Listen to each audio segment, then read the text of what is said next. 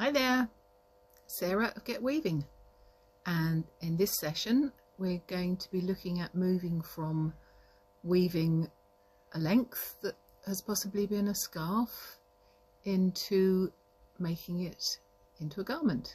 Most of mine are just start off as long skinny pieces of fabric like a long scarf, but then it's how you put it together and make it fit. So hopefully this might help you build your confidence and encourage you to have a go. We'll talk about suitable yarns for the project later on. I've got mine chosen. This is the pattern that I'm going to be making. This is T001. The top on the cover was made in different cottons, but I'm going to make the long sleeve version in some hand spun wool. It'll be slightly shorter. So now is the time to sort out the pattern for your fabric. I personally don't see much point in just weaving a random piece of fabric and then hoping it might fit a pattern. It doesn't work. It's too short, too narrow. It's so frustrating then trying to get your fabric to fit a pattern that you have. So what I do is I work out my pattern first and make sure it fits you. I think there are two really good reasons for this. One is hand weaving hates being unpicked. You'll end up with holes in it. And it's depressing as well. You've spent all this time making something and then you put it on and you fidget with it all day long because the neck's too big, the shoulders are too wide, whatever. So make a mock-up. That's what's behind me on the dress dummy. That's a mock-up of T001. Next to it is the full-size version of the pattern that I send out with the instruction booklet, and it has several sizes on it. They're all marked up. I wanted it to look like a commercial pattern so that if you've done any sewing it's not too weird, it makes sense. So the sizes are all marked. So this pattern has a front, a back and a sleeve pattern on it. So obviously for your garment you're going to cut 2 fronts, 2 backs, 2 sleeves, and then there's some finishing off to do. Now I started weaving when I was 10. I was given a 12-inch Weave Master loom and I learned a lot just working on that small loom, and then I went to college and I was taught to weave on a 24-inch Dryad 4-shaft table loom, and I was taught to spin as well at the same time by the same teacher, which was wonderful because I could start making my own clothes. It was just so exciting. We didn't do much dyeing there, so most of my stuff was in natural colours. It was Jacob fleece, but that was lovely. And I made a very simple jacket which was in pieces. Having narrow fabric didn't worry me too much. Years ago I'd made a sort of like a riding jacket from Harris Tweed, which I seem to remember was about 24 inches wide. So that couldn't be cut out in the normal fashion where you fold your fabric in half across the width and cut it out double. So I'd already realised that there were different ways of perhaps cutting patterns out. So with all of my patterns I suggest that it's cut out as a single layer. There's no way then that the 2 layers are going to move against each other. So you cut one front, the other front, left back, left sleeve, right sleeve, and so forth. And inside the pattern what I do is I put a layout. Now the other thing with these is that there's very little wastage because all my pattern pieces are made to be the same width. So you can see it on the back of it as well. So the only little bit that you actually cut away is a tiny bit for the neckline and a tiny bit for the armhole. I can't bear the thought that I've spent all this time weaving a piece of fabric just to throw half of it in the dustbin. So all my patterns try to make the basic pieces the same width, and then you can keep the selvages and use them, or you can cut them off, but then you'd have to seal all the edges, and we'll talk about cutting and sealing edges in another time. So what you have is a multi-size pattern. The first thing you have to do is figure out what size you are. Please don't guess. Sizes do vary. These are UK measurements. On the back I've put a measurements chart. Some of them start small, some of them go up to large, extra large, 2XL and so forth. And I've got a little booklet called Making a Mock-Up, and inside there is a measurements chart. You can get these online as well, but I've done one here, so that's quite useful. Now I have just, I hope, put this booklet on in my shop as a PDF. I haven't done it before. I hope it works. Please get back to me and let me know what you think. The main thing is that it's a booklet. If you can print two-sided, then you can assemble it just like the one that you would receive from me through the post. If you can only print single-sided, you'll obviously use slightly more paper and every other page will be blank, but that doesn't matter because you can use that for your notes. So let me know whether that works or not. I've sent out lots of these, but some people still say, oh, I think that's a waste of time. Well, it isn't. It really isn't. The second reason I think for making a mock-up is that it gets you to practice the instructions, which is really useful. I try and make them as simple as possible. I've got diagrams in them. There are lots and lots of sewing books you can refer to. How to put neck binding on, or how to put a zip in. I find the Dorling Kindersley ones are really good. But so they're not overcomplicated. And then depending on what fabric you weave it from, I have a customer who has made this pattern up 20 times, different lengths, different fabrics, different finishes, different embellishments, dresses, absolutely wonderful. So you can work with one pattern, make it completely different. That's why on the back of the pattern booklet for this pattern, I do not put loom requirements. I put finished fabric requirements, because depending on what you're weaving with and on, your warp and your weft might be completely different to the one I've made.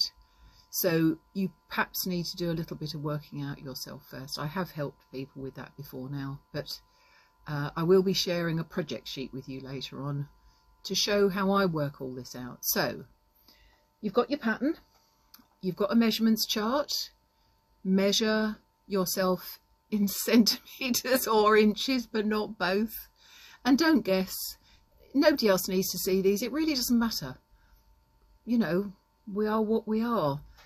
Most people I know have different size or different ratios, bust to hip.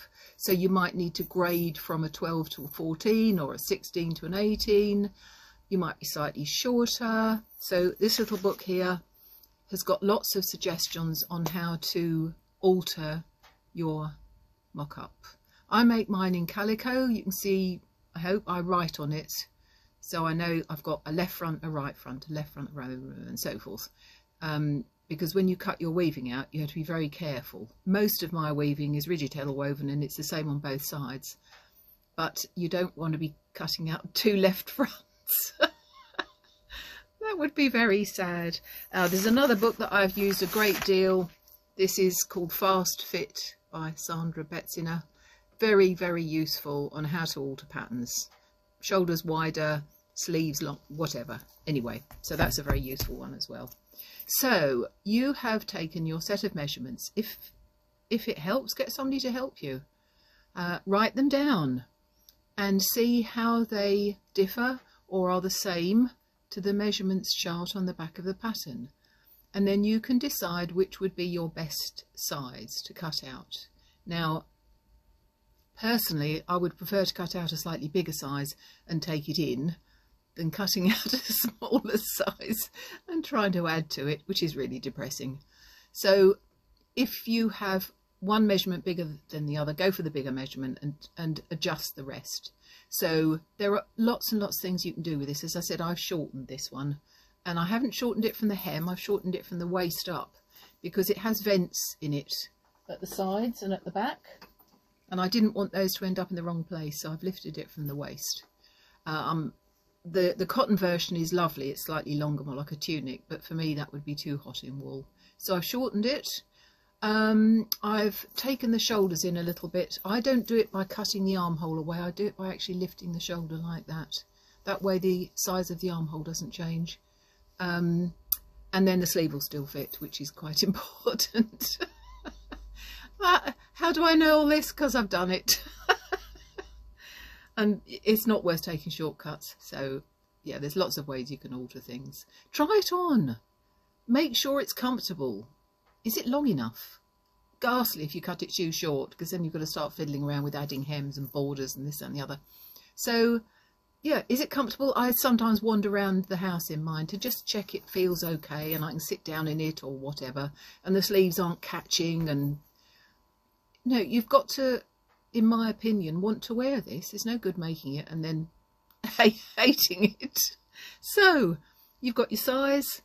You make your mock-up. As I said, I always do mine in calico because it's nice and firm. I find it tricky making them in pattern fabric. I used to, but then of course I can't see where anything is. Do your alterations and write them down. Write them on your mock-up, sometimes called a 12, sometimes called a test piece or a pre-test.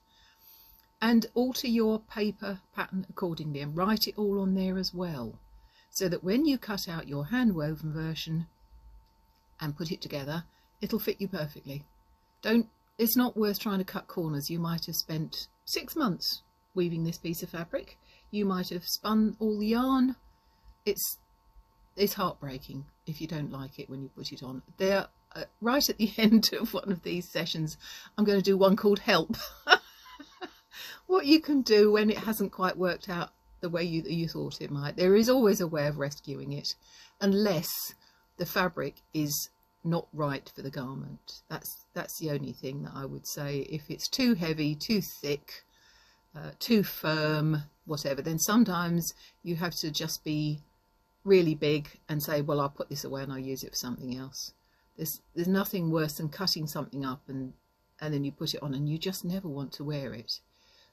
You should be able to wear it like any clothing, that you almost forget you've got it on, and then somebody will say, oh, that looks really nice, because you're just looking really comfortable and happy in it. So you've made your mock-up, you've written all your notes, and please do write them down. Have a notebook or a folder or something, write everything down. I have done my mock-up and then maybe not cut the garment out for some months, probably because it's the wrong season. I've just woven some wool and now it's coming into spring and then summer, and I don't feel like sewing wool at the moment, so it gets all wrapped up with notes. And then I make a note where I can find the notes, and then it's all ready to go when you feel like it. That might sound a bit frivolous, but yeah, you have to feel like doing it. Sewing and weaving and what have you are wonderful, but you have to be in the mood for it. So next time we will look at the yarns that we're going to make this garment from. Now, it has been suggested to me that I add my shop and social media details and what have you, and I will learn how to do this.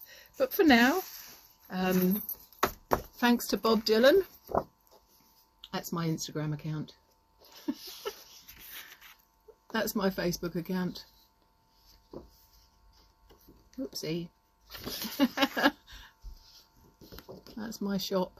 That's where you can buy the patterns, the booklets, well, unfortunately our first 2 books are out of print now, but you can still get hold of Get Weaving. So thank you for listening and watching.